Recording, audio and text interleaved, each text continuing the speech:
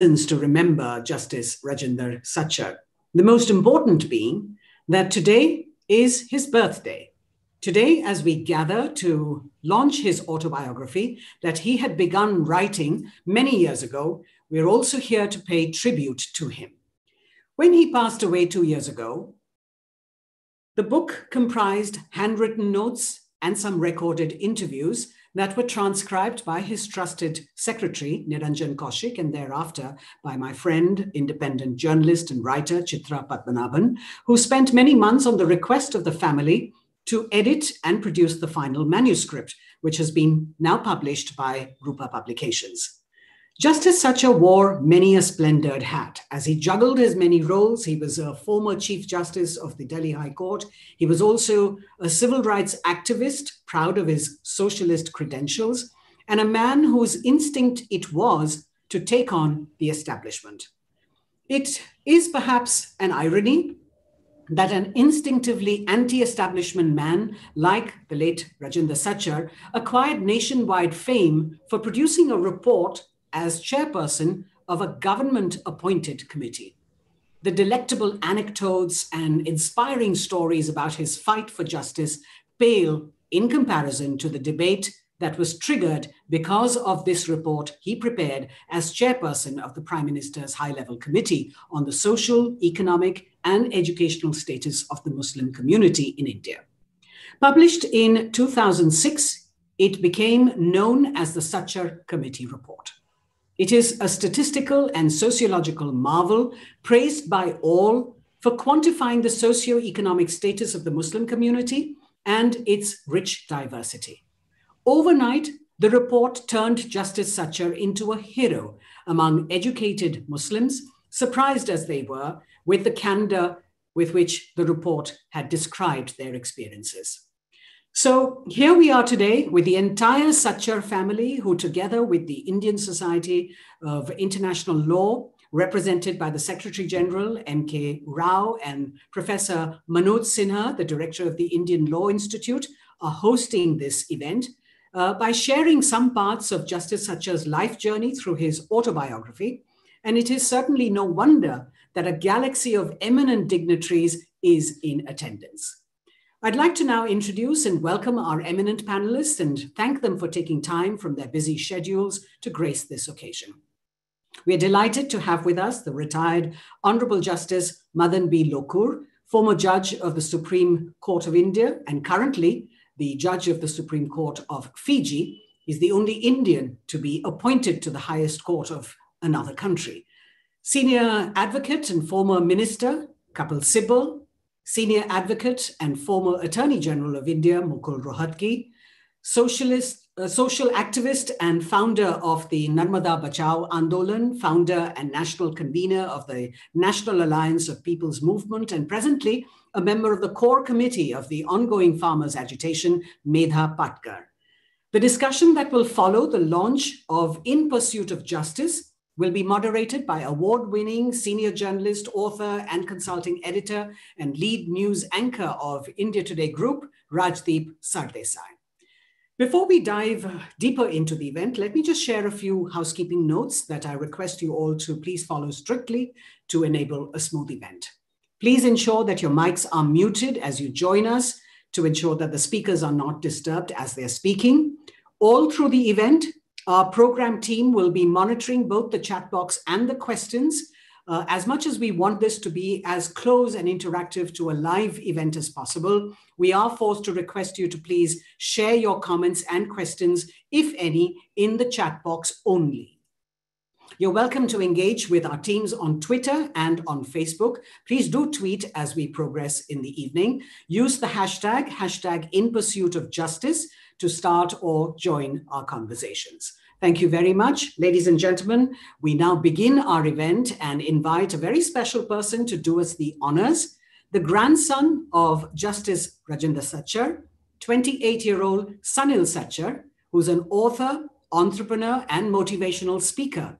Sunil is the founding partner of Huddle, a sector-agnostic incubator in Gurgaon, providing a 360-degree support to multiple startups. A best-selling author in the country and one of the few Indian writers to be published in all forms of literature, he has over 120 poems, 25 short stories, scripts, and a novel to his name.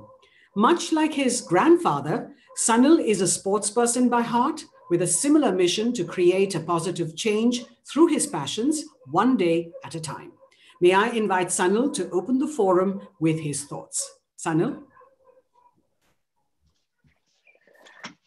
Whatever you do, always stay humble. This sentence in itself defines Justice Rajindar Sachar, my dada. I remember sitting with him one evening, and like most days, the conversation went from one sport to the other, and then him asking me about what's happening in school, and then directing the conversation into a lot of guidance that all family members use to this day and for many more to come. It was on this very day, I remember, Dada spoke to me and said, whatever you do, always stay humble. I'll be honest, in that moment, I didn't know what humility meant, neither as a word nor an action. But I grew up observing it in everything he did, that which he stood for and loved contributing his time towards. Today, this evening is a very special and momentous one. We're celebrating someone whose life, like paved everyone else's like an architect, a path he ensured through honesty and joy in each moment. It's his birthday and the book launch of the Autobiography of a Friend to All, a sounding board for many more, and a gentleman who lives on. It's an honor to have an extremely prolific set of minds here today to celebrate this book, to celebrate much more than this book. Because if there's one thing Dada loved, it was a rich and healthy discussion. I often got to witness Dada and my brother debate on several points, from covering the latest happenings in the world or even fictional court matters. I remember my brother was around 12 years old, but he stood his point and spoke to Dada about several points almost as though they were in court. And subtly, in his ever so magical manners, Dada mentored my brother into becoming the great and confident lawyer he is today. I know for sure that my fiancée Ria and Dada, if they would have met in person, they too would have had countless conversations and bonded over. There were subtle ways he made an impact in people's lives, family, friends, and strangers who remember him for what they are doing and what they might do. Similarly, his love for desserts. Oh, his love for desserts. I think the passion came and it spurred from his love into the grandchild. We all know he loved so much so as a best friend, and that's my sister. That passion got her, which I firmly believe, into becoming an absolutely phenomenal patissier, an absolutely phenomenally trained chef. And here's the coincidence. Today, while I am an uncle to Rohan and my sister's, my daughter's great-granddaughter, Arya, and my niece, I see her light eyes light up very similarly in how his would when we would say the word dessert or cake. There are subtle ways people live on, and I get to witness it every day. So on a day we celebrate the launch of a book I hold as the most important book to my life, I'd like to share with you, it was while this was being written, Dada would ask us, how do I write this? What should I write? And that's what I found funny. The man, the gentleman, and the friend who guided me into writing books that I never thought I had the capability of doing, somehow made it a part of everyone else's life so that they can be a part of his biggest moments. Moments that he knew were coming for all of us to celebrate. So as his grandson, I want to cover just 2-3 very quick points that will make you know Dada as the gentleman and the friend and the colleague we've all known him as. So as we all knew, he was a sports person at all times, an ace tennis player. It didn't matter whether he was on or off court, he played each stroke of life like it was a match. However competitive, he made sure it was friendly. It was during his love for tennis that I got to realize that everyone in this house has got to love tennis. Everyone was either a Federer fan or a Nadal fan, but tennis had to be an area where it was a good excuse for all of us to bond. So much so that even when at the age of 85, he would walk onto court when my brother and I were trying to use power and speed to play tennis, he'd take our racket and slice the ball making us realize that much so in life as on court, it's not speed and power to win. It took technique and patience. And that's another way he made us realize that lessons can be subtly learned. So much so that his competitiveness made us competitive as siblings to one another. Safe to say, my brother and I weren't the highest scorers in grades. And he realized that and made us aggregate our marks together, tally them up so that we could compete with our sister. I wouldn't say we succeeded, but it was in these subtle ways he made us realize that in order to call a fault, you've got to be able to celebrate that as well. So much like he did in life, Dada didn't only test the limits, but ensured that we strive for better. So lastly, I believe that what will stay with me, and I hope stays with all of us today, is that he continued to learn every day. He read for countless number of hours, learned a lot about his family each day by ensuring he knew about everything we did. And more importantly, it was his aura and calmness that ensured that while we were being guided by a mentor, he remained the best friend we could speak to. In Pursuit of Justice, a book with the most apt title, it has a ring of continuity, doesn't it? An everlasting connotation, much like Justice Rajindar Sachar, my Dada. Continuity, everlastingness, much beyond yourself. Leadership, not for oneself, but for others. And with that, I'd like to welcome you all here today on what is a proud book launch, a birthday to celebrate, and a life that keeps living on.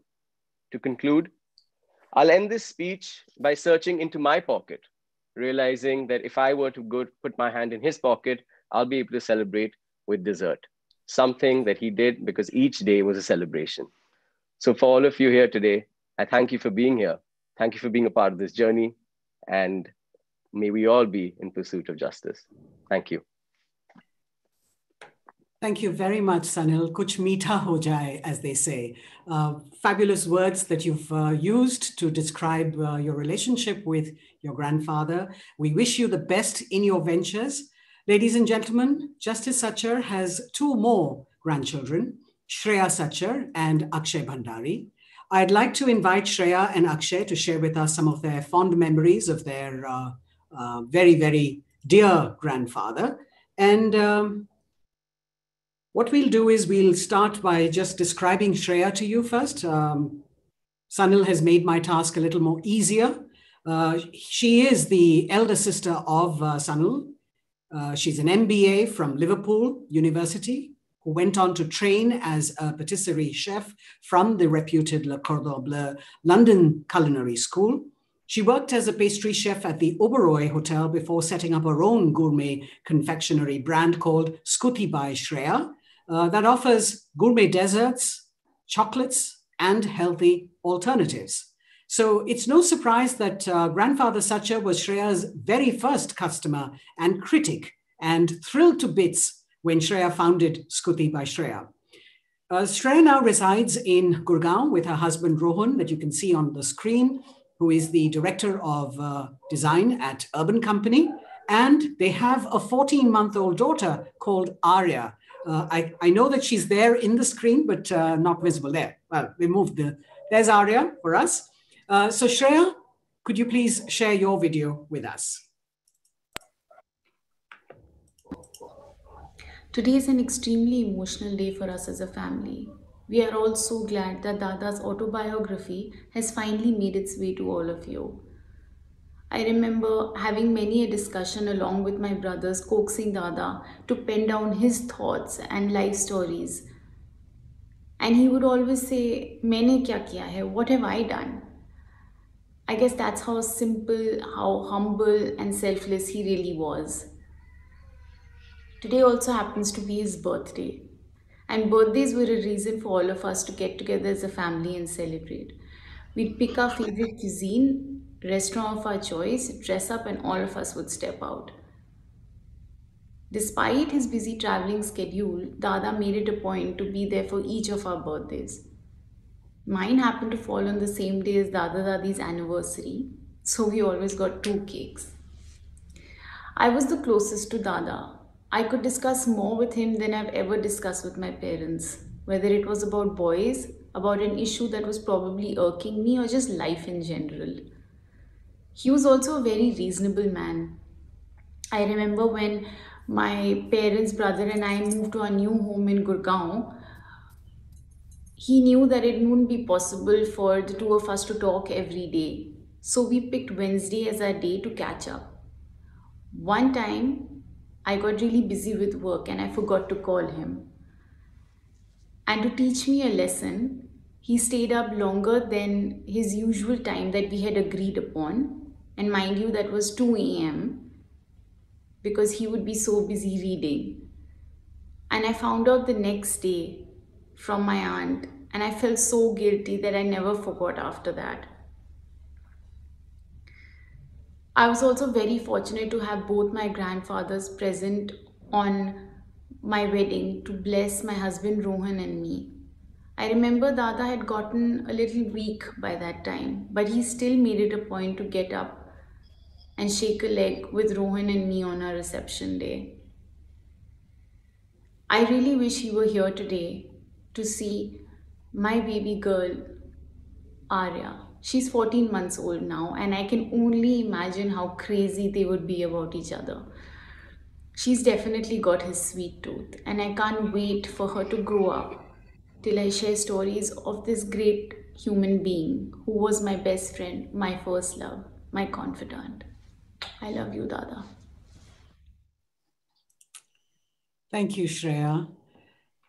The middle grandchild, Akshay Bhandari, is a practicing lawyer who followed in the footsteps of his grandfather to join the legal profession and spent a considerable amount of time with him to learn, train, and grasp the intricacies of the profession from the grand old man himself.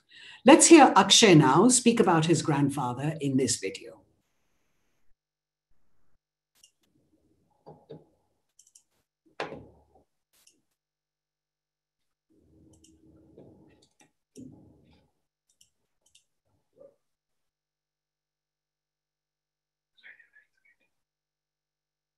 Okay, we're just going to get the video up.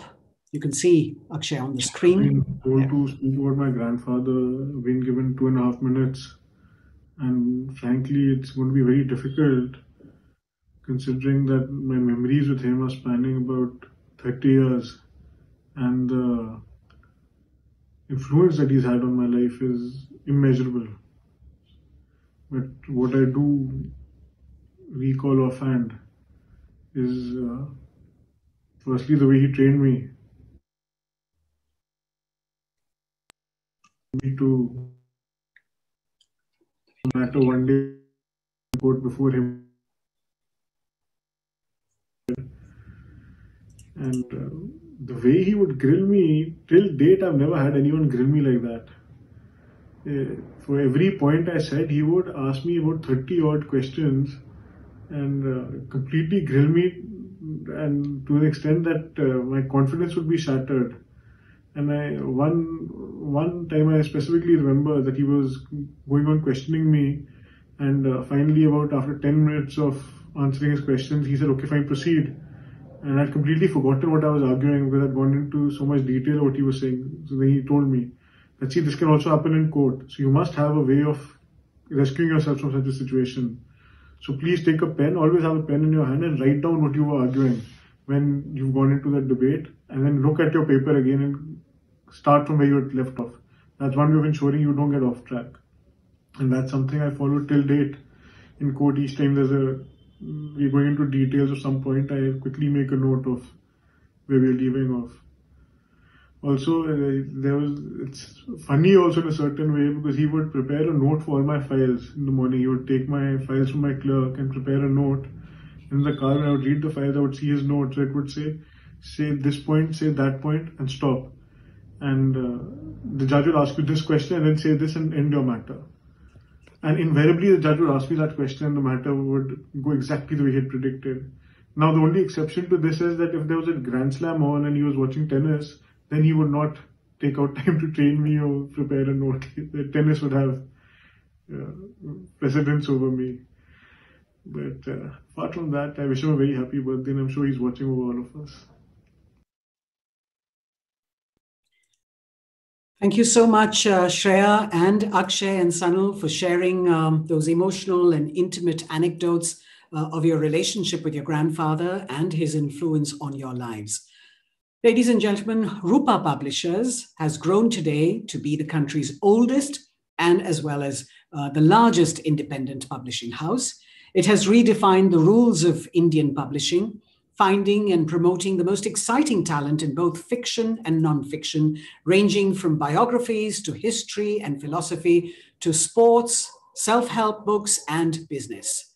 We have a video message from the managing director of Rupa Publications, the publisher of this particular volume, Mr. Kapil Mehra. Hi, everybody.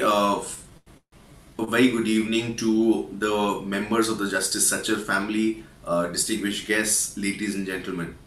For us at Rupa, it is a matter of privilege to have the opportunity to publish Justice Sachar's autobiography, In Pursuit of Justice.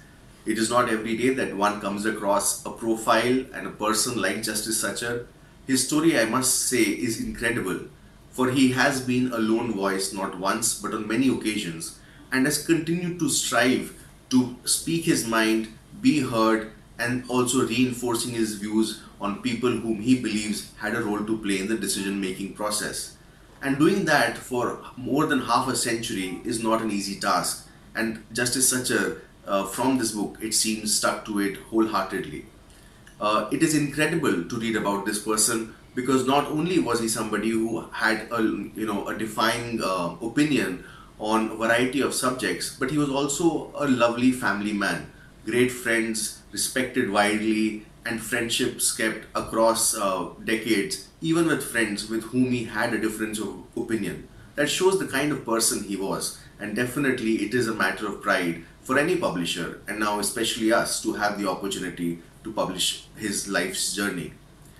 I must admit that I was deeply touched by Sanjeev's interpretation of his father, where he calls him his ultimate hero and stresses on the various aspects of life that Justice Sachar taught him. It is really something that one can relate to and be inspired from, because it isn't every day that you come across journeys like this and people like this. So I wish the very best to the family on the occasion of the release of this book, and I'm sure that somewhere from above, Justice Sachar will be smiling at all of us. Thank you. Thank you very much, Kapish.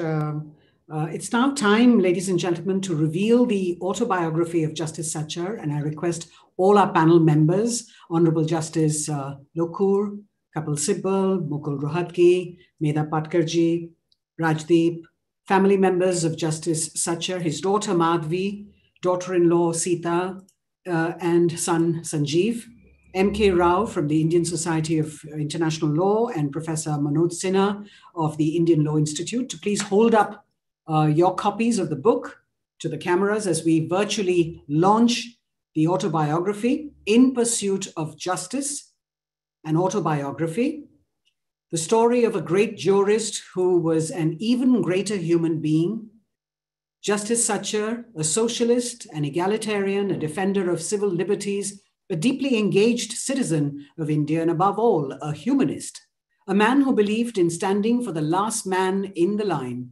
He was armed with a moral compass that never wavered. Aptly, his autobiography titled In Pursuit of Justice. For those of you who haven't got a copy as yet, log on and order one for yourself. Today, it is available on Amazon, on Flipkart and Snapdeal, as well as in all leading bookstores. Thank you all. I'd like to now invite the award-winning hardcore political journalist, Rajdeep Sardesai, who began his career in print journalism, moving to television news anchoring while continuing to write columns in well-known publications, to moderate this panel discussion on personal freedom and the judiciary.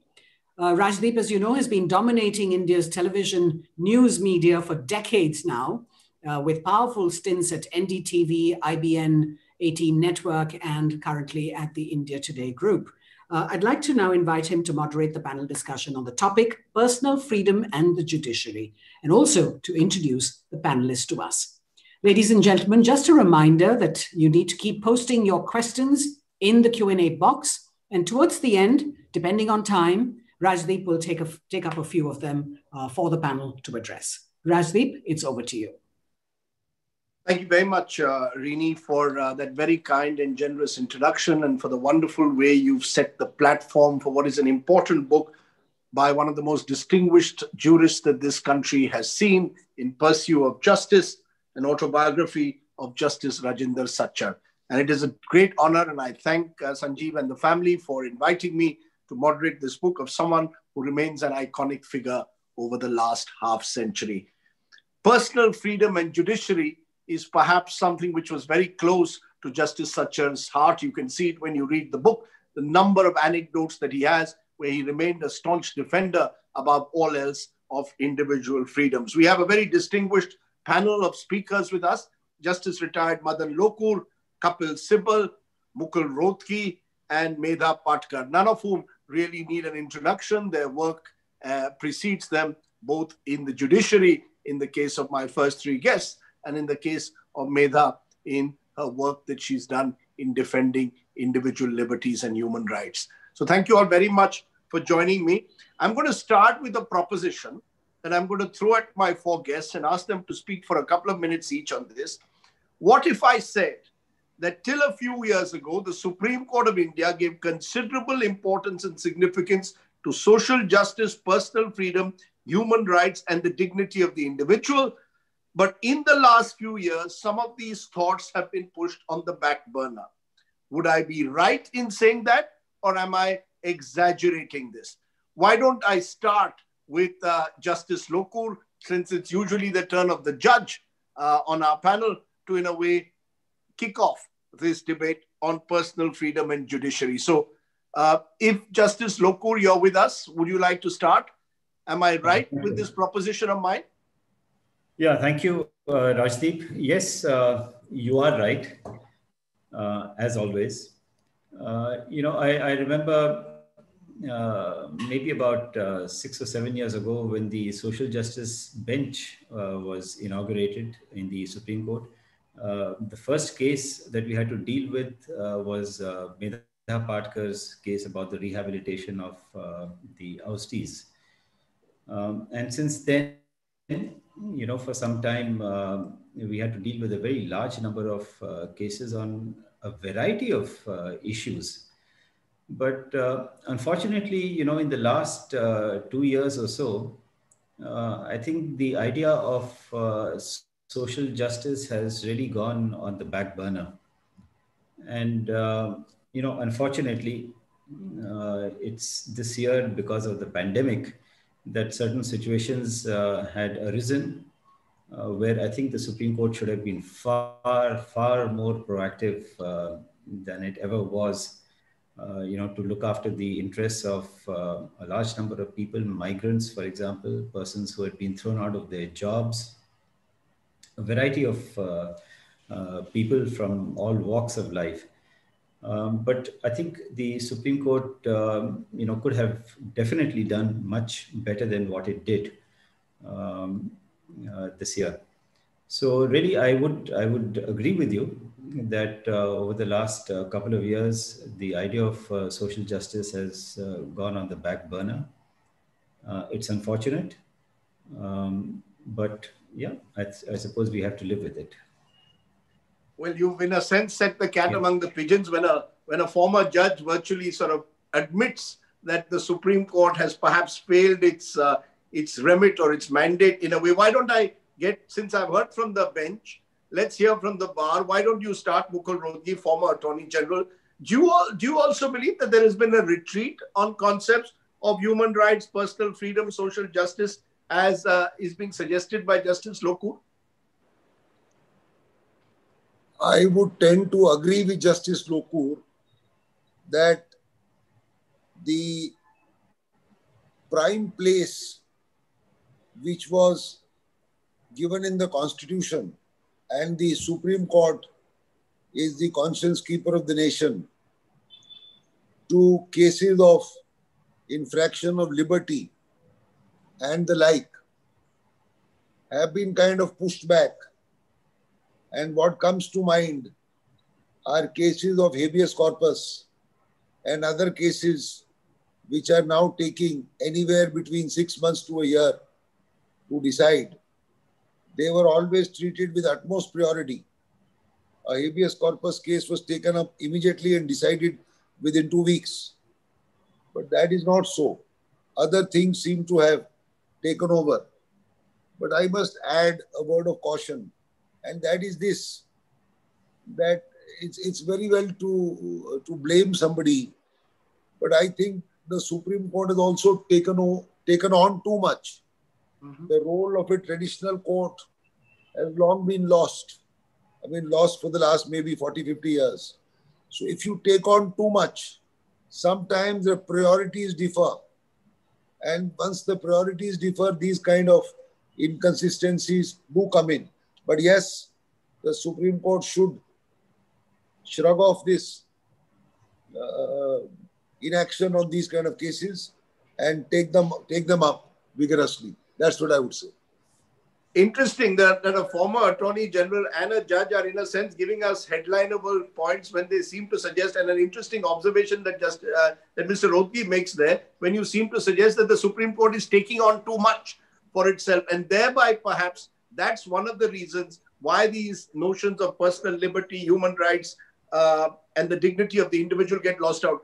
Kapil Sibal, former union minister and also senior lawyer, why don't you take that up? Do you believe that has this happened only in the last couple of years, or has there been a steady erosion over a considerable period of time for some of the reasons that Mr. Rohtagi just pointed out? The courts simply having to take up far too much, including administrative issues at times, which need not necessarily be the remit of a court.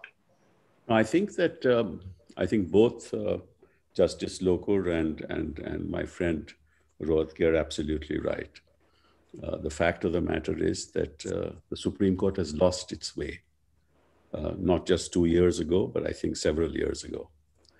And what's happening in the Supreme Court today is that issues that are highly political are taken up. Issues that deal with liberty are brushed under the carpet. Mukul rightly mentioned about habeas corpus. There were people in Kashmir who were detained for over a year, not pursuant to any preventive detention order, but pursuant to breach of peace under Section 144 of the Code of Criminal Procedure, which can last only for a certain number of months, and that was renewed from time to time. Supreme Court took no notice of it. Communications, allowing for communications between people, which is at the heart of liberty. They would not deal with it. Migrant labor, as Justice Lokur mentioned. One of their law officers went to court and said, there are no people walking on the street, on the highways. I mean, this was what was said in the Supreme Court, while on the social media platforms and on some television channels, thousands of people were walking home because they had no way to reach home. People who were not being supplied with food, which was incumbent of the government under the National Disaster Management Act, which is and had to be done through the National Management Disaster Authority, which was to be headed by the Prime Minister. After the pandemic happened, businesses lost out, small entrepreneurs lost out, the medium and small scale sector lost out. You had to reach out to them, court had to reach out to them and ask the Supreme Court what they were doing. Matters have been lingering on for months. So I think, yes, I think they have been too soft on the Supreme Court. Actually, the Supreme Court has lost its way. What we see is corporate matters, most important corporate matters coming up in court and taking days on end when the real problems of the people are not being addressed. Many matters that had to be taken up have not been taken up since, whether it was the electoral bonds issue or it's the other major issues, the CAA issue. It's not on the roster of the court at all. So what are we talking about? I'll come back to all three of you in a moment, but I want to turn to you, Medha Patkar, because you are, in a sense, not part of the judiciary, but you are someone who's been deeply involved in fighting for human rights over decades now. And you actually knew Justice Sachar, particularly in his PUCL days. Give us a sense of the man. When we talk today of the pursuit of justice, and I hear two distinguished lawyers and a distinguished former judge suggesting that the Supreme Court has lost its way, how did you find in Justice Sachar somewhere a comrade in arms almost, who was more than willing to take that extra step in pursuit of concepts of personal liberty and individual freedoms? Thanks, Rajdeep bhai.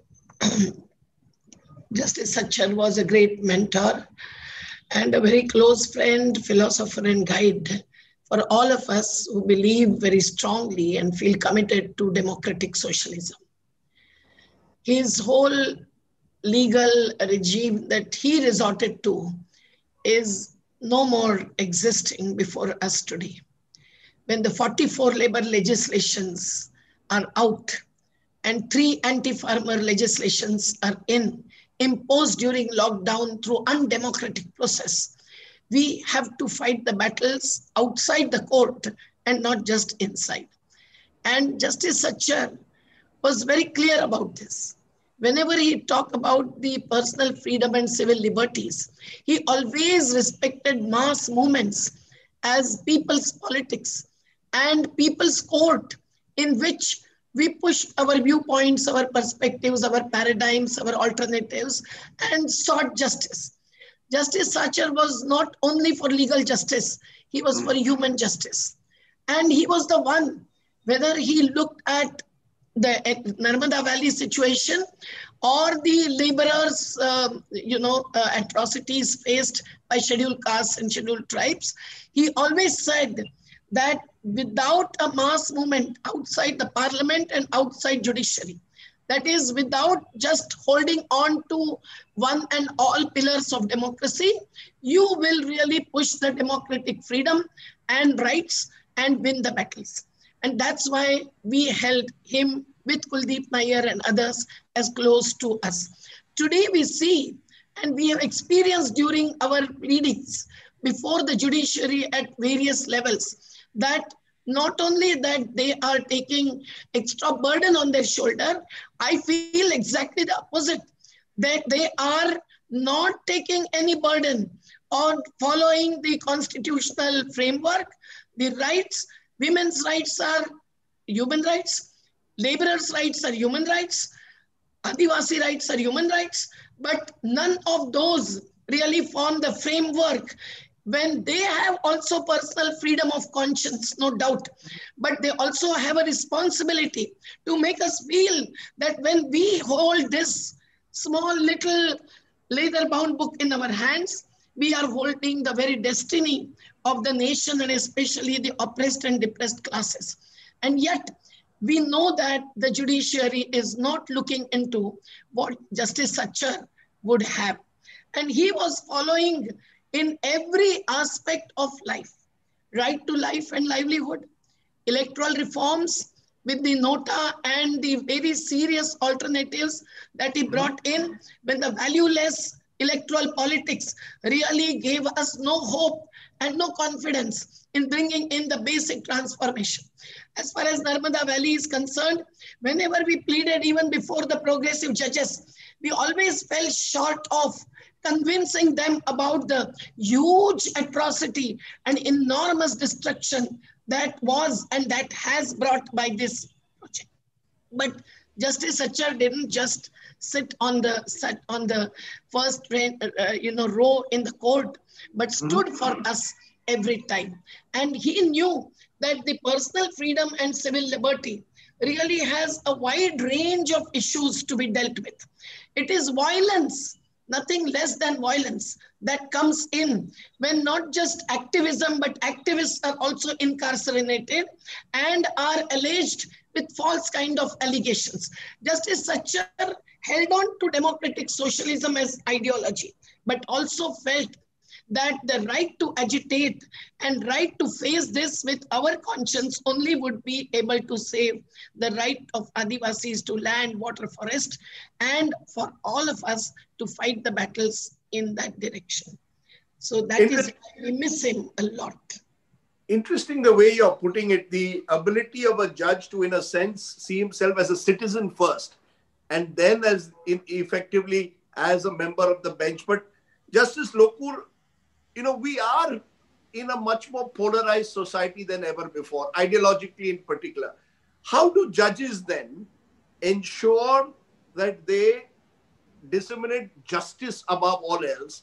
When in a polarized society, the name calling, the labeling takes place, are notions of personal liberty becoming more and more selective? If, for example, a human rights activist who's been jailed wants a straw sipper, has to take weeks before he gets one, while maybe someone else who's a VIP privileged will get bail even when a vacation, when the courts are on vacation. I just wonder, how does a judge now, given what's happening around them, society getting more politicized and polarized, remain above the din and actually deliver justice in an equitable manner?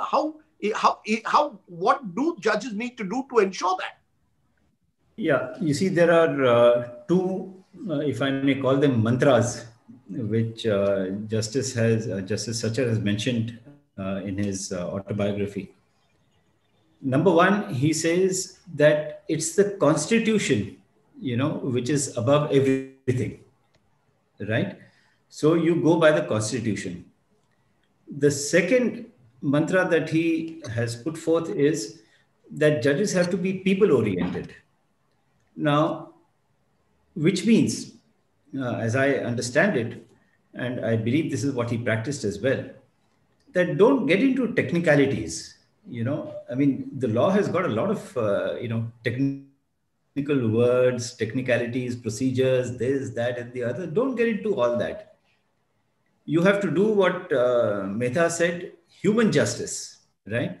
And one of the examples that he gives was a case of divorce by mutual consent. Now, under the law, the husband and wife have to file an application for divorce by mutual consent, wait for 6 months, and then get a divorce. But what he mentions is that and it has to go to the trial court, by the way, to the district judge. Mm-hmm. But he had a case before him in the High Court where the husband and wife were not living together for 2 years. And, they both wanted a divorce by mutual consent. He asked them if they wanted it, and they said, yes, we want a divorce by mutual consent. So one point of view could be that how can the High Court, grant divorce by mutual consent? It has to go to the district judge. Another point of view could be, how could the High Court, give up the period of 6 months? But these technicalities did not stand in the way as far as he was concerned, and he said, well, if they want a divorce, they want a divorce, and, I can give a divorce. What's wrong with it? So these are, two things which I think are very, very important, which have come out, as far as I'm concerned, from his autobiography, In Pursuit of Justice. And that's how, by keeping the Constitution and by keeping, the people in mind, that you can, deliver justice. But look at where we've come now. Now a married couple will have to, before they get married, go to a DM in Uttar Pradesh and convince the DM that this is a marriage which is being taken place by total consensus without coercion. I just wonder, Justice Lokur, the constitutionality of such ordinances, does that trouble you? That, that when governments themselves are bringing in patently unconstitutional ordinances like the so-called love jihad or religious conversion in this case, as the act is called, that judges in a sense are being tangled in political battles. Is that part of the problem? Well, that is a part of the problem, but again, if you look at this, ordinance, for example, from a purely legal and a constitutional point of view, there are so many defects in it. A judge doesn't have to get into the politics. Why is it being done? Is it polarizing or is it not polarizing? You don't have to go into all that. Just look at the Constitution and see, is it constitutionally valid or not? For example, the Constitution requires that an ordinance can be passed only if there is a need for immediate action, right? Now, what is the need for immediate action to pass this ordinance when the Vidhan Sabha is not in session? Nothing, absolutely nothing. Okay, that's one way of looking at it. People oriented. What are the problems that a married couple or interfaith couple who wants to get married? What are the problems that they're going to find? You go to a magistrate, like you said, move an application. Even after marriage, you have to report to somebody saying that, well, I'm married. Mm-hmm. So again, if you look at it either from the point of view of the Constitution, or you look at it from the point of the people, there's no way that this law can be sustained. I mean, this ordinance can be sustained. So what you're saying is, as Justice Sachar would say, that the Constitution is your ultimate holy book, and you stay away from the politics and report. And he gives examples of cases where even political comrades of his from the socialist movement found that Justice Sachar once in court was not necessarily a comrade of theirs. I want to bring in Mukul, Rohtagi and Kapil, Sibal on an important question, which is whether the balance of power, in a sense, between the executive and the judiciary has shifted so sharply in favor of the executive that the judiciary, in a sense, and its independence to deliver these judgments on issues of personal liberty, human rights, dignity of the individual, are necessarily getting, in a way, circumscribed or are shrinking. You want to take that, Mukul, Rohtagi? You've been a former Attorney General not too long ago. Do you believe that the balance of power has shifted away from the judiciary so firmly to the executive that the judiciary almost finds itself hemmed in, Mr. Rohtagi? No, I don't agree with that, Rajdeep. In fact, as you know, our constitution provided for separation of powers between the executive, the legislature, judiciary, etc. Now, in that separation of powers, it has been my considered view that over the last 30 or 40 years, the balance has sharply shifted in favor of the judiciary. And the judiciary has been entrenching on the field meant for the other two chambers by a process of judgments or whatever you may call it. And the executive in the past was not capable of kind of defending their turf. That's why it shifted, let's say, to the right being the judiciary. If at all, this balance has somewhat shifted back towards the center. So what was an extreme right in one chamber, it's kind of maybe has shifted back a little, but it is not correct to say that the Supreme Court or the High Courts are hemmed in. There is no question of hemming in. The Constitution, as you said, is the Holy Grail, and that must govern our relations amongst people vis-a-vis the government, people vis-a-vis the executive, etc., etc. So do you think it's only a perception then, Mr. Rohtagi, that the judiciary is not fully independent? I think it's only a perception. As Mr. Sibal said, whether CAA or Kashmir, if those two cases had been decided in 6 months, then the balance would have remained where it is. Some aberrations always occur. And ultimately, you must also remember that justice is dispensed by an individual or a group of individuals called judges. It is not dispensed with by a machine. It's not that you put in a problem and comes out the answer. So sometimes perceptions vary. What should be taken up first, what should not be taken up first. History then judges you whether you were right in taking it up or not taking it up, etc., etc. But just a comment on what Justice Lokur said. Yes. See, about the ordinance in UP. Yes. Now, I personally believe that these forced marriages, conversions were taking place galore for whatever reason. Now, if a law is brought, and mind you, it is the will of the assembly or parliament, which is supreme, they have to decide. They have to decide what the populace requires in form of governance and law at a particular time. So it is their will, it is not the court's desire whether a law should be brought or should not be brought. The only thing which the court will decide is whether the law is according to the Constitution or not. If it is an abuse or it is a law which Parliament could not have framed, or if it is hit by any of the constitutional guarantees of equality, liberty, etc., then the court will strike it down. The court must be dispassionate in looking at the law vis-a-vis the constitution. That's what it has to decide. Not whether the love jihad is there, not there, whether it is pernicious, not pernicious. So the judges have to kind of keep themselves aloof from the milieu and what is going on in the milieu. That's the way you look at it. Very interesting. Again, the points you're making, Mr. Rohtagi, contentious, if I may say so, and that's what makes you always stand out. You always like to sort of say it like you see it. Mr. Sibal, you want to respond to that? Mr. Rohtagi seems to suggest that the independence of judiciary, this concern is the judiciary independent, the perception is not necessarily true. If anything, he claims the judiciary has expanded its ambit in recent times. You want to respond to that first, and then maybe we'll also look at whether judges, by their very nature, must remain outside the political noise that takes place on all sides.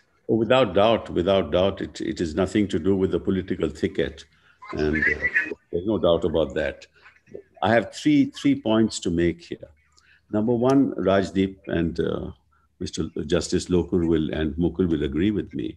When you talk about the chapter on fundamental rights, you will notice that they talk only about citizens of the country. Right? No citizen shall be discriminated. All citizens should have equality. Your Article 19 fundamental rights deals with citizens. Throughout that chapter, the word that is mentioned is citizens.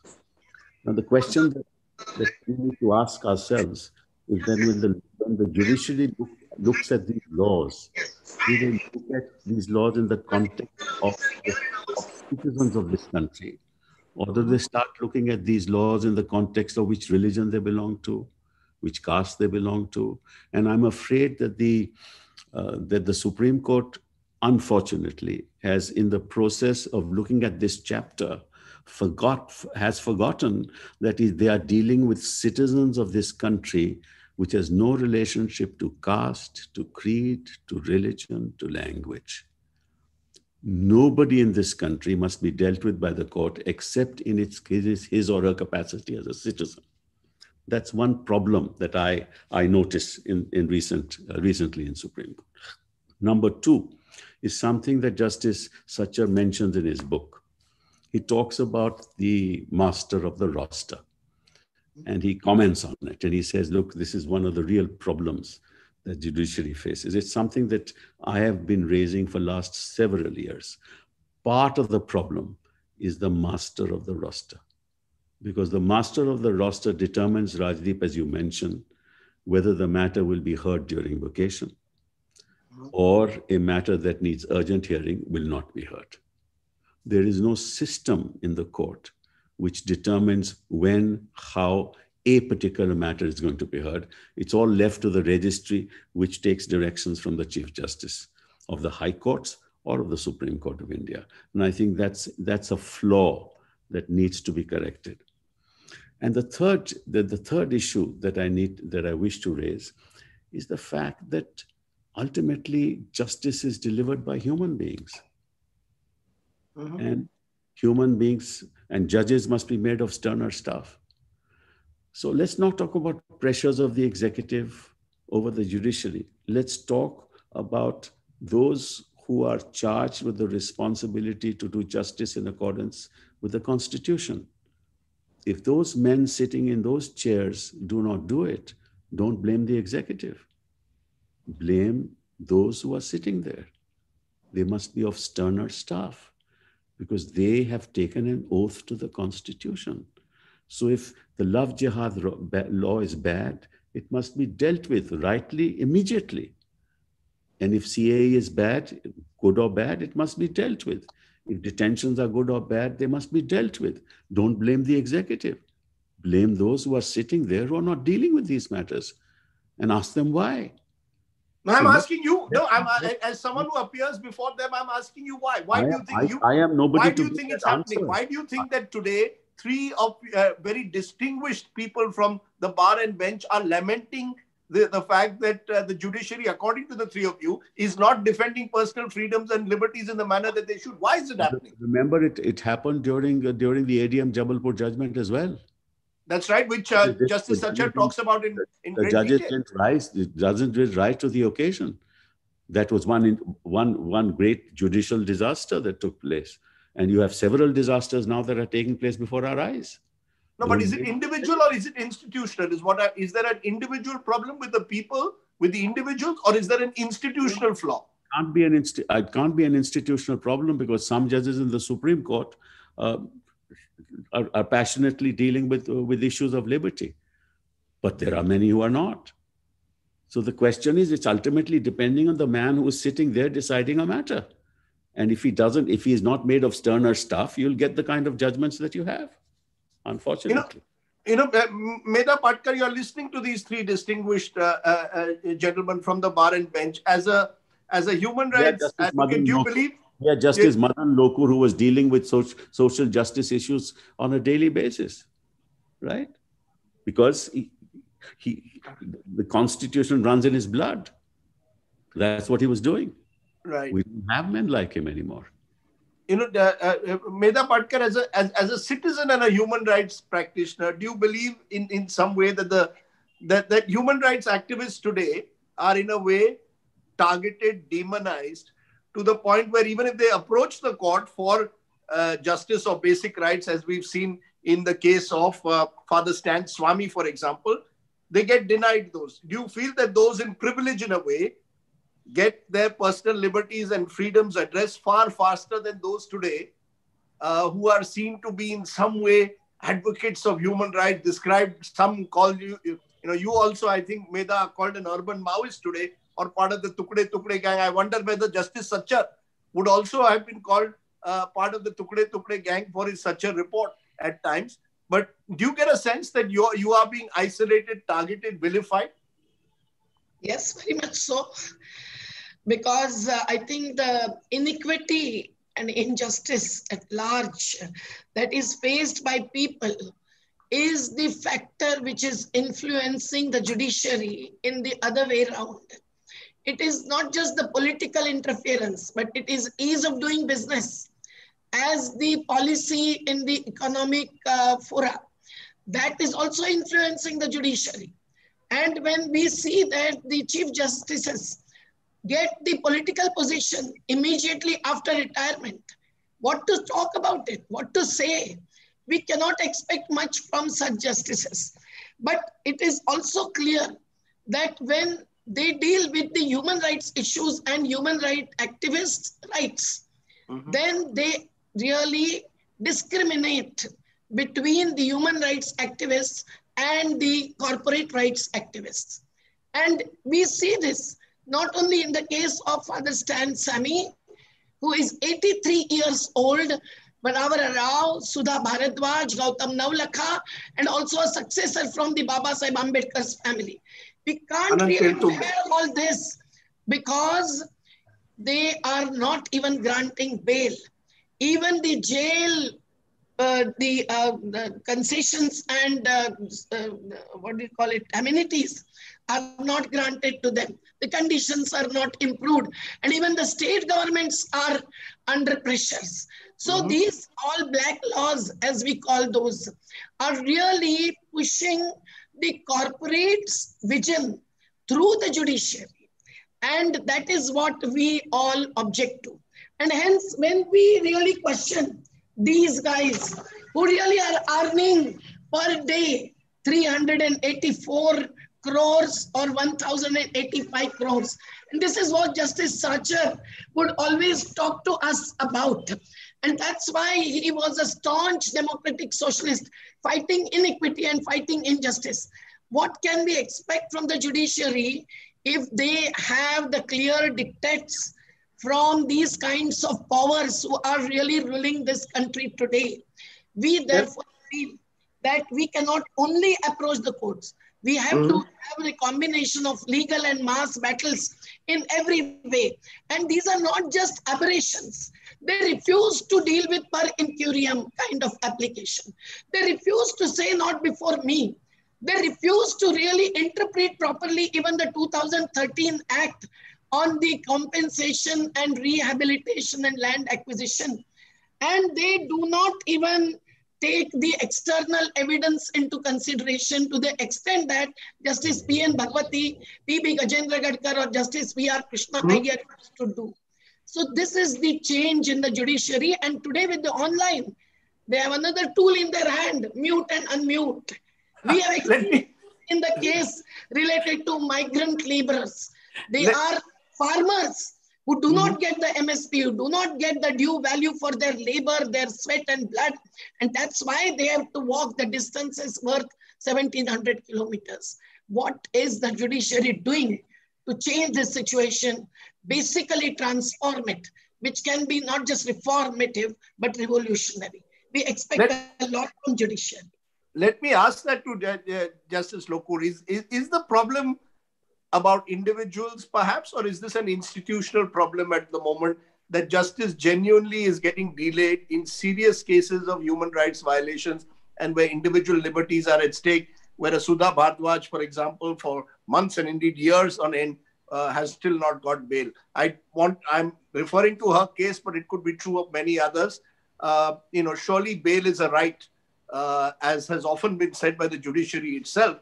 Do you believe that this is an institutional problem, an individual problem? Why, where, and how do we reform it? Okay, it's a mixture of both, institutional as well as individual.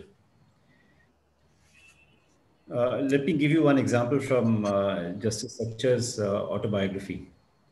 He talks about the 1984 riots, right, which took place in Delhi. Yes. He was dealing with that case, and it got spilled over to January the next year. And what did the Chief Justice do? The Chief Justice assigned criminal cases to Justice Sachar, took him out of the roster. And whatever order Justice Sachar was going to pass eventually got frustrated because he was no longer handling that case. All right. Now, the Chief Justice in a situation like this represents the institution. He doesn't represent himself individually. We've had this problem with the Supreme Court, where the master of the roster, like Kapil said, the master of the roster is in charge. And if the master of the roster, decides to shift cases from here to there, give precedence to some cases, not give precedence to other cases, it becomes an institutional problem. Okay. So you have an institutional problem. Mm-hmm. You also have an individual problem, as Mukul said. Some judges may say, all right, I don't think there's any urgency in, these habeas corpus cases, for example. Mm-hmm. Why? Because these people are terrorists or whatever. Mm-hmm. Now, then it becomes an individual issue. Do I hear a particular kind of case? I don't want to hear a particular kind of case. I think I'll push it off for about 2 or 3 months because I'm not interested in that. I'm interested in something else. Some other judge may have a different point of view. So it's both, institutional as well as individual. Now, Kapil is right when he says that the person has to be, if it's an individual problem, the judge has to be made of sterner stuff. And this is what distinguished Justice Sachar from others. He knew a lot of politicians, mm-hmm. right? At one point of time, he writes in his autobiography that he wanted to resign and stand for elections. Yes. So he was, into politics, as we would say. But he did not make politics rule his judgment. Mm-hmm. Why? Because he was made of that sterner stuff. That is what is important. And unless judges today, or at any point of time, why today? At any point of time, unless they are not made of sterner stuff, you're going to get judgments like ADM Jabalpur. You're going to get judgments, where, all right, there's no hurry in deciding a certain category of cases. But, we don't mind sitting, in the vacation to hear a certain category of cases. That's where it becomes an individual problem also. So you think if Justice Sachar was around, for example, habeas corpus petitions on Jammu and Kashmir, or indeed the cases in the Delhi riots case where a number of the detainees have been in jail without bail for months on end, he would have stepped in. Would that be part of his ideological political convictions or based again on the principles of law and the constitution, Justice Lokur? On the principles of the constitution. It's so simple, Rajdeep. You can't keep a person indefinitely in custody, preventive custody without a trial. Right? And Justice Sachar would have definitely fought for it. How can and I'm not only talking about individual adults. Children have been preventively detained. Okay, so I have no doubt that Justice Sachar would have stood up for them. I have no doubt about that. In a way, Mukul, Rohtagi, is it about access to justice as well? That, maybe a tribal rights activist, a human rights activist, a Dalit activist does not have the same access to justice, or dare I say the migrants who had to walk home hundreds of kilometers does not have the access to justice that those in major corporates may have or with political connections may have. We are an unequal society, and the judiciary, in a sense, reflects perhaps that inequality, doesn't it, Mukul, Rohtagi?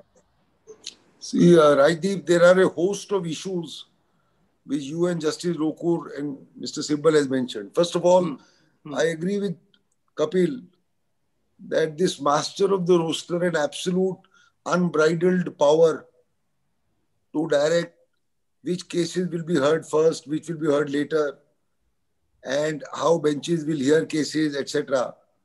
is definitely a problem. It has to be streamlined. Some rules have to be made. And we had a huge problem on this account. Not now, but about 2 years ago, 2 or 3 Chief Justices back. And Justice Lokur was very much at the helm of affairs at that time. So that's one issue.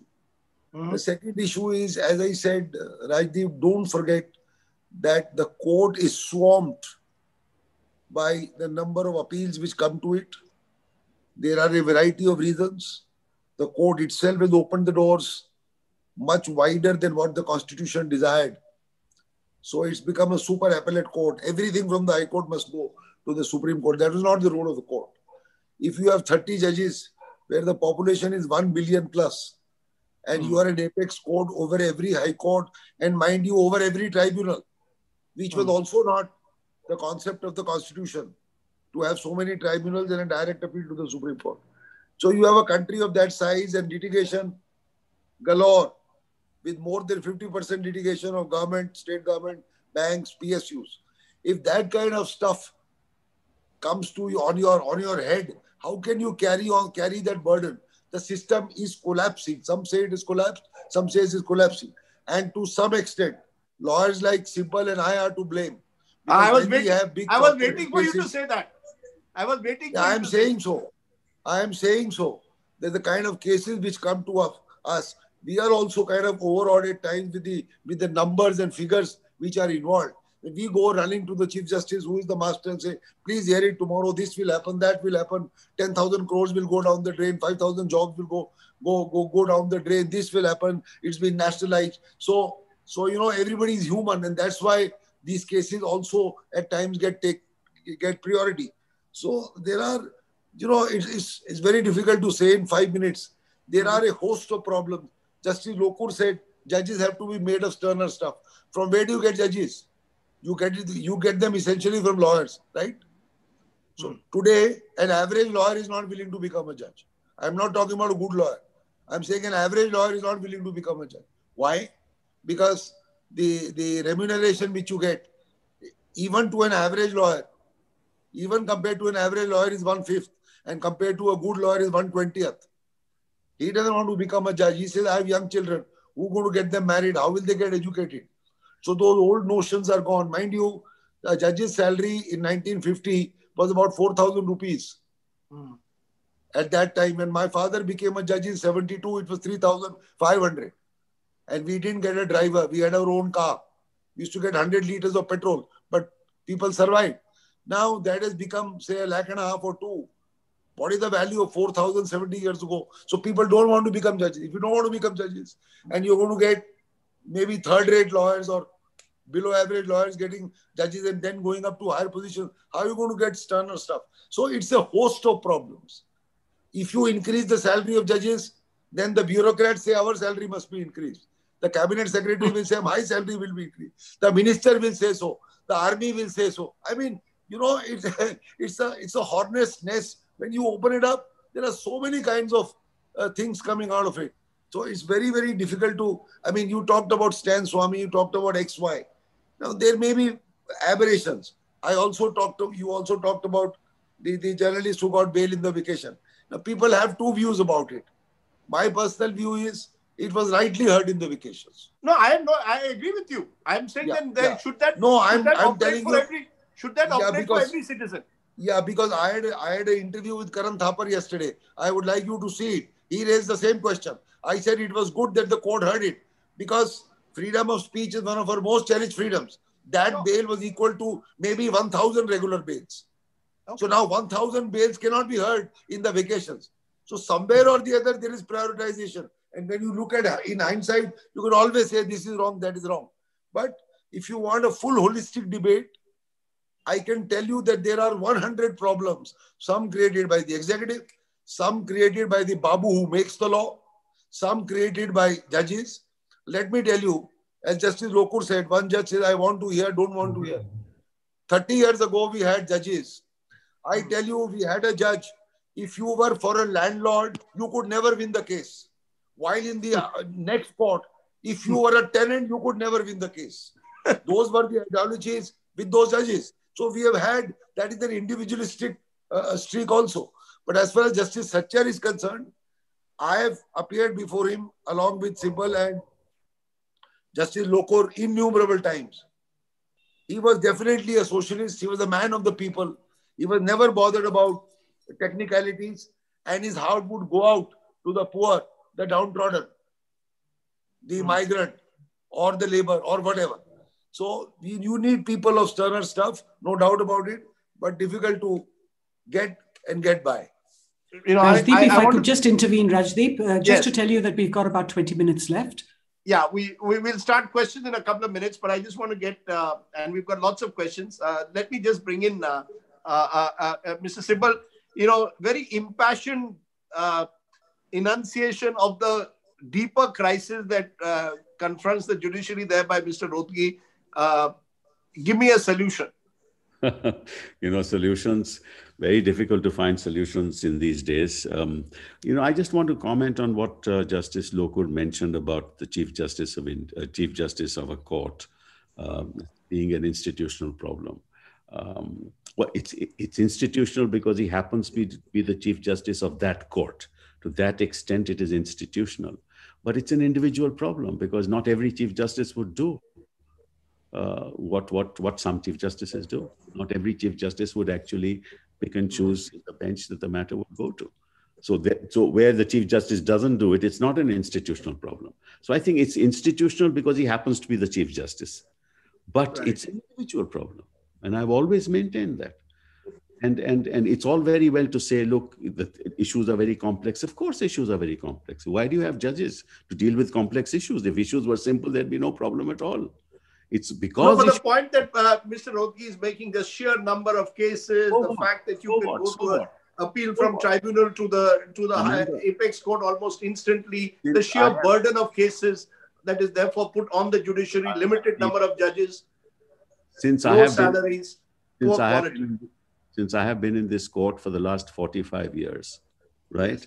The numbers were always more than the numbers, not the number of cases were always much more than the number of judges dealing with them. The situation is always that bad. But what does the Chief Justice do? You know, Chief Justice in the Supreme Court have done in sitting in judgment of their own case. Has it ever happened in the history of this court? In their own case, sitting in court? And Chidambaram not getting a date for a hearing, it's fine for somebody else to get a date during the vacation, Judge. But there are many people. Another journalist in the Hathras matter is not, you know, it said you go back to the trial court, you go back to the High Court, whereas somebody else got a hearing during vacation.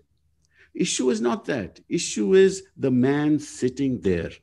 And this is no argument to say that, third-rate lawyers become judges. Judges of the Supreme Court were not third-rate lawyers. They're very bright people. Some of them have become judges in the Supreme Court. Some of them are exceptionally good lawyers.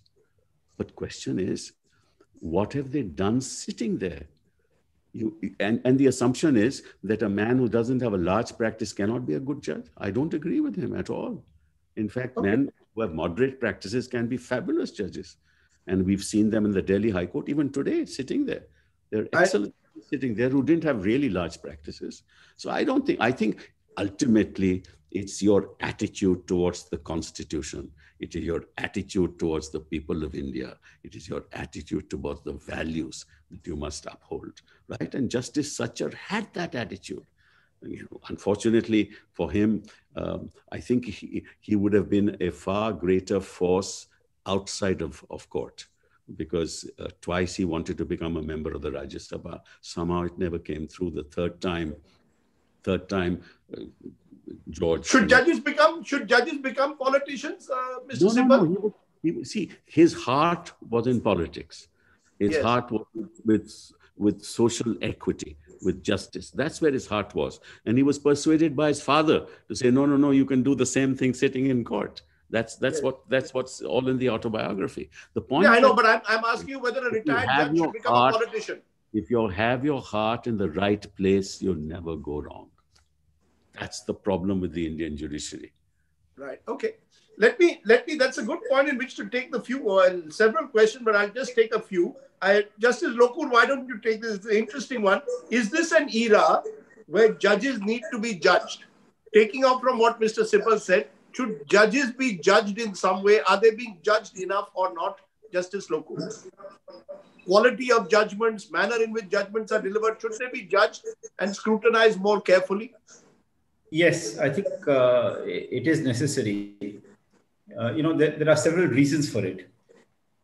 One is you would have probably read a couple of days ago that the Supreme Court commented about one particular High Court that, listen, you can't, just pass an order and deliver judgment much later, right? I've had that occasion, twice to say about the same High Court. And in one case, they had ordered demolition of a building, right? And they said reasons will follow. The reasons didn't come. And a petition was filed in the Supreme Court. What do we do? I mean, we have no option but to stay it. Long time back, in the case of Jagdev Singh Talwandi, the Supreme Court said that, listen, if you are passing an order, you have to give reasons. The High Court at that time had released Jagdev Singh Talwandi from whatever the preventive detention law was applied. Mm-hmm. And the then Attorney General came to the Supreme Court and said, listen, I don't know why the High Court has released him. So the 5-judge bench of the Supreme Court said, you have to give reasons. Okay, so that's one aspect of accountability. Second aspect of accountability would be the length of judgments. You have judgments of 800 pages, 900 pages. Who's going to read all that? So I think there's a lot of, there are a lot of issues. Mukul has raised some of them. There are a lot of issues on which introspection is required. And I think it's time for the Supreme Court to actually sit down, or the judges to sit down and say that, listen, let's think about what's happening and what we can do to improve the situation. But do they really want to? Very quickly, do they really want to, Judge Lokur, or are they vested interests in actually allowing the system to continue the way it is? I don't know. I'll narrate to you one incident. Yes. One Chief Justice had said that, this was in the month of April, right? So May and June, the court was closed. In July, around 23rd, 24th of July, I asked the Chief Justice, I was on the bench with him. I asked him, I said that, Chief Justice, you said that every month we're going to have a full court meeting. We are coming to the end of July. When is the full court meeting due? Because, and these are the words he used, he said, I'm getting bad vibes, right? So, I don't know. I can't answer that question.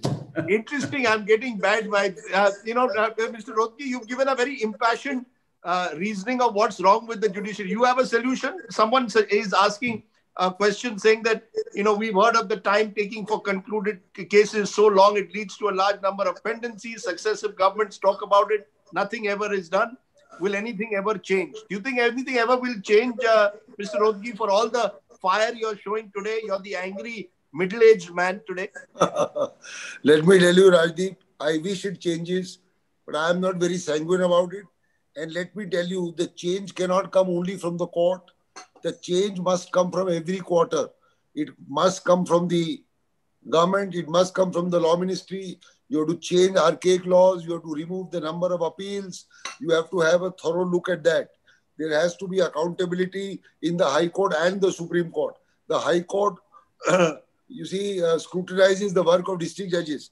But there's nobody to scrutinize the work of the High Court because the Supreme Court doesn't have appellate power in that sense. So what Justice Lokur said, he said 800 pages. What about 800 pages judgment being delivered by the Supreme Court? Who's going to read that? Now you said don't give reasons. I mean, if High Courts take 8 months sometimes or 10 months to deliver judgment, same thing happens in the Supreme Court. So what must apply to the goose must apply to the gander. So there has to be institutionalized, this is accountability and transparency. You must, it's not difficult. There are 1,000 judges of the High Courts in the country and 30 judges of the Supreme Court. Why can't somebody judge the work of a judge? How many judgments has he delivered? I mean, there are judges and judges in the High Court. There are judges who delivered 500 or 300 judgments in a year, when there are judges who deliver 10 judgments in a year. So what happens? You blame a bureaucrat because he's got a stable tenure. Nobody can remove him except an archaic procedure of an inquiry. Much worse, nobody can remove a judge except by impeachment. Impeachment hasn't happened in the last 50 years. So if you become a judge and you don't want to pull the weight of what your oath is, and you deliver 10 judgments in a year, nobody can say anything except that you can be transferred from Madhya Pradesh to Chhattisgarh to Calcutta. But that doesn't make a difference because the judge is the judge. Wherever he goes, he'll have the same traits. If he's not going to work in Delhi, he won't work in Guwahati also, or X or Y or whatever. So there are a host of institutional, constitutional changes which are required. Why do you have a debate when a judge becomes a judge in the US Supreme Court? You have a debate, nationalized TV. Somebody going to ask the judge, did you smoke a joint when you were 17 years of age because there's something said in your college when you were undergraduate? The judge has to answer. So, there are a host of things. Collegium system, we've had so much talk on the collegium. Collegium system was upheld in that judgment. But half the judges even today will tell you privately or otherwise that the system is no good. Who knows who is being appointed and why? No reasons are recorded. Can I? Because, I mean, there are a host of problems. We need to get you in a round table soon, Mr. Rohtagi, on an extended forum. And we will do that soon. But I just want to give one final word to both Medha Patkar and Kapil Sibal. Mr. Sibal, you ducked that question I asked you because, as you said, Justice Sachar in his book said he wanted to join. He's very candid. And, that's one thing that comes out in the book. He's extremely candid. He said he wanted to join politics. I'm asking you, should judges join politics, Mr. Sibal? Not after they have served the court. Okay. Not after they've served the court. I mean, they should join. I mean, potential. Should there be a period of 2 years and 3 years after which they can join, or do you believe that a cooling off period, or never at all? I don't think judges should join. I mean, look at what Justice Sachar said. Once he was offered the Padma Award, he refused it. He said, "Look, I did my duty. That's about it. I don't want to be part of politics at all. Don't want this to be a dispensation by the government to me." See, Rajdeep, let's cut it all short. There is a crisis of integrity. There is a crisis of integrity in the political system. There's a crisis of integrity in the judicial system. And, these are very difficult times. And unless and remember, you can criticize parliament, you can criticize the executive, it's all open. You can't criticize the judiciary, which is why lots that's happening within the system never comes out. So we don't know how bad the situation is, but there is a deep crisis of integrity. Just a minute left. Medha, Patkar, if you today want to pay a final tribute to Justice Sachar, what would you say? What is it? What is the biggest lesson you think that today's judges could learn from your experiences with Justice Sachar, especially as part of citizens' movements? Justice Sachar really delivered a lot to this society, not only to the clientele or the the petitioners as a judge. And he was always for not necessarily judging the judges, but judging the judgments. Right. And he always wrote on every national and international issue categorically and courageously. That courage and commitment is lacking in many judges, although there are exceptions, no doubt. As the chairman of the Commission on Minorities, his contribution is a historic one. As the president of PUCL, he fought every battle, not only right to food, but also right to non-violent agitations. And that's why against encounters against fake allegations, against the movements, everything mattered today. When the farmers are sitting on the borders of Delhi and are demanding justice, not before the Supreme Court, they never went to the Supreme Court. Suo motu impediment is something which is wrong. But the judicial reforms and judicial accountability, both the issues which are brought through this panel, I'm really thankful that this at least is accepted. But we have no access to judges, and who have access to judges, we know very well. We have access to justice. And that's what was the crux of the issue taken up by Justice Sachar. And what we need, very well put, what we need is access to justice, not so much access to judges. But I had a very controversial question, and I want a yes or no answer as we end from you, Justice Lokur. There have been serious allegations of corruption and moral turpitude against certain recent CJIs of the Supreme Court. Does this make them vulnerable to pressure from the government? You want to give me a yes or no answer to that, Justice Lokur? I will say no comment. All of you have been so candid, and then at the end you say no comment to us. But either way, I think it's been a privilege, because I think all of you knew Justice Sachar in various ways. And I think his life has spanned several generations and has touched very many lives. And I'm so glad that he's brought out this book, because, as I said, the candor, in a sense, reflects the man as someone who had nothing to hide. And that, to my mind, is what really makes him a man of sterner stuff, or true steel, as Justice Lokur suggested. We need perhaps more men and women of steel in the times in which we live. Thank you all very much for joining us. I want to hand it back to Rini. And it's been a privilege once again. So thank you to the Sachar family for having me. Thank you. Thank you very much to the esteemed guests on the panel, Honorable Justice Lokur, Kapil Sibal, Medha Patkarji, and Mukul Rohtagi, for that really engaging and riveting discussion on personal freedom and judiciary. Thank you, Rajdeep, for steering that discussion so beautifully that you do, as usual. On behalf of the Indian Law Institute and the Indian Society of International Law, I'd like to now request the Secretary General of ISIL, Mr. N. Koteshwara Rao, to please say a few words. Thank you very much.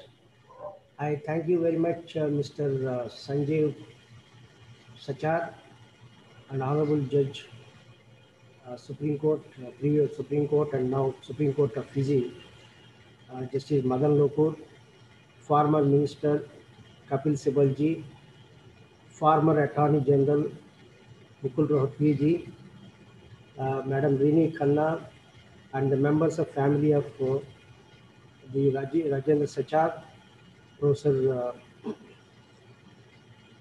Manoj Kumar Sinha of the Indian Law Institute. It's a great privilege to address this gathering on the occasion of the birthday of late Justice Rajindar Sachar on this day, on behalf of Indian Society of International Law and the Indian Law Institute. I have a couple of points to make. I was given 5 minutes time. I hope to be confined to 5 minutes. From the, I had to some information. First of all, I had to share some information. Indian Society of International Law Governing Council in February 2019 decided to host memorial lectures of Justice Rajindar Sachar. We held such first memorial lecture, Rajindar Sachar Memorial Lecture, on last year, Human Rights Day, 10th December, and Judge Madan Lokur was our, he delivered the first memorial lecture. It was on human rights concerns and challenges. The secondly, as you know, Indian Society of International Law runs 5 postgraduate diploma courses on international law, trade, business law, intellectual property rights, human rights, humanitarian law, environmental law. So we have instituted, at the request of the family of uh, Justice Sachar's family, and of course we unanimously decided, the executive body of the Indian Society of International Law decided to institute a award for the student who gets the highest marks in human rights. So last year we awarded to a student, and this year also we are going to hold a function, and we are going to award to a student who got the highest marks. So this information I want to share. And of course, during the discussion, the panelists have spoken about the ADM Jabalpur case, and Justice Rajindar Sachar mentioned in his book, and also about the roster. I don't get into that thing, maybe somewhat controversial. There are a couple of issues which he mentioned from page 2010 to 2013 in the page. One is about the passing away of former Chief Justice Sardesai Mukherjee in London in 1990 September, and also Justice Rajindar Sachar was elected to the Human Rights Commission subcommission for the protection of for the prevention of discrimination and protection of minority rights, protection of minorities.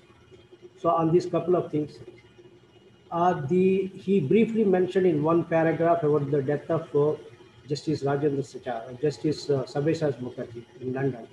There were allegations about when the dead body was there, when the Sardesai Mukherjee's dead body was there in the hospital. There was a party was going on in the London High Commission.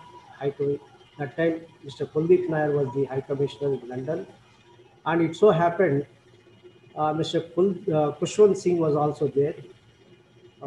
There were allegations, and also it was raised in the Parliament. But what it did, Minister of External Affairs, it constituted a committee, one-man committee of Justice Chennapareddy. But it was not under the Inquiry Commissions Act, Commissions of Inquiry Act. It's not a statutory body, but it's a one-man commission by administrative order. I happened to be the liaison officer to Justice Chennapareddy, and he came. Of course, he interviewed Mr. Kuldeep Nair, Kushwant Singh, and present Attorney General Mr. K.K. Venugopal, and government officials, and a few other lawyers also who agitated, and also a few politicians. And he gave his report, 2-volume report, which of course I am not, I don't know anything what happened to that one. That report was submitted to me straight away in a sealed cover. He asked me to give it to the minister's office. I gave it, and nothing happened. So this I want to share with you. The second thing about his election to the subcommission for the protection of minorities, there are one issue which there are 4 or 5 issues he mentioned as a committee. One I want to mention, when he was there as a member of commission, he was one of the 4 members selected from the Asian group. He got highest votes in the election in the General Assembly. During that time, Benazir Bhutto government was dismissed, and he wanted to raise that issue as a human rights issue. But the subcommission is meant for protection of minorities, and it seems the government of India told him this is not a political issue, perhaps it may not be raised. the way in which I read it. But it seems he says, but he considers, Justice Rajindar Sachar considered, the government, I'm not here to do the bidding of the government of the day. I was elected, okay, but I'm independent. I don't know, but that's he has his own views. But the point is, dismissal of a government in what way is concern of the protection of minorities. That one issue, I leave it at this. The most important thing he mentioned about, he praised all the Canadian government. The tribals, Indian tribals, the land were taken by the government and they converted into a big golf course. That of course an injustice, and there were firings when the agitated tribals agitated, indigenous people agitated, there were firing, and committee rightfully took into account and called for the information from the Canadian government, and Canadian government shared the information, and we appreciated it. The another issue about the Iraq government, of course, the politics have come into picture. When Iraq invaded Kuwait, the sanctions were imposed by the Security Councils, and sanctions were being implemented mostly overseas by the United States of America and the big powers. They demanded Iraq government to release all the foreigners. But Justice Sachar and others, they said, look, yes, they should release it, but at the same time, you are blocking the essential medicines and essential commodities to them. They should also be part of the resolution. But there was no consensus. How the big powers played, on one hand, they want what they want, but they don't want at the same time give any concession. So this, I think, the credit should go to people like Rajendra Sachar in the committee. At the end of it, resolution was not passed, but the statement was made. In the statement, they mentioned both, yes, Iraq should release all the foreigners immediately, and at the same time, the essential supplies of medicines and goods should not be stopped. They should be exported to Iran. Another most important milestone in that group, in 1993, 95, he said he gave a report on the right to adequate housing, and it was accepted by committee. Subsequently, he was made to be a special rapporteur. As a special rapporteur, he gave a report, and that report has become a basis for the adoption of a UN resolution. That is actually tribute to Justice Rajendra Sachar at the United Nations level, and we must recognize that one. The second thing, it was also published as a United Nations document by the Habitat, UN Habitat. That's most important. So these are the issues which I want to share. And from Indian society point of view, we are always there, and we are going to hold one more, the memorial going to, hopefully, because of pandemic, we could not hold it, but definitely now that online, we will consider to hold the second memorial lecture, which is June. And I thank you very much. Thank all the members, and thank you, Madam Rini Kalla, for giving me the opportunity. Thank you. Thank you very much, Mr. Koteshwara Rao. Ladies and gentlemen, we're coming to the close of the event. Ms. Patkar and Mr. Rohtagi and Rajdeep have unfortunately had other work to do, so they've left us. We've come to the close, and I'd like to call upon Justice Sachar's son, Sanjeev Sachar, to propose the vote of thanks. Very quickly, let me just tell you that Sanjeev is a chartered accountant by training, and he set up the Egon Zehnder practice, the world's largest privately held executive search firm in India in 1995, and led it for about 2 decades before retiring recently as senior partner. He currently spends the majority of his time in the social sector space and is on the board of a couple of corporates. He often talks of the 4H principles that his father, Justice Sachar, guided him to follow. So let me invite Sanjeev to tell us more about his special relationship with his father, the late Justice Sachar. Thank you. Thank you very much, Rini. So, father from childhood used to always sort of tell me that, look, my son, whatever you do, wherever you are, just keep these 4 principles in mind in whatever you do, whatever decision you take. And those were honesty, humility, hard work and humor. And I sort of call it the dad's 4H principles, which I sort of follow even till today. And that actually is one of the sort of principles which I sort of share with the youngsters who are sort of going to be leading their life and doing various activities. So you've heard about Dad being a very, very simple person. His life was totally dedicated to protecting and providing justice and human rights for the vulnerable people of the society. He was a man of very, very simple taste, very simple life. And I'm going to share with you a story which his simple style got me into trouble. So if people, I don't know how many people will remember, but the first time we had a major petrol hike in India was in early 70s. And, he said, look, he was a judge. We had an official car. And he says, look, the petrol has become too expensive. It's going to be too expensive to go in the car to the High Court. And I'm going to start cycling. So I looked at him and I said, what do you mean cycling? He says, yes, I anyway cycle in the evening. So instead of cycling in the evening, I'll go to the court on cycle. Well, it was very difficult to argue. And so there he was. He went on a cycle and one of his peons was following him. He was, of course, dressed in his churidar, kurta and his achkan, being followed by his subedar or whatever, carrying his files. And as expected, it was front page news.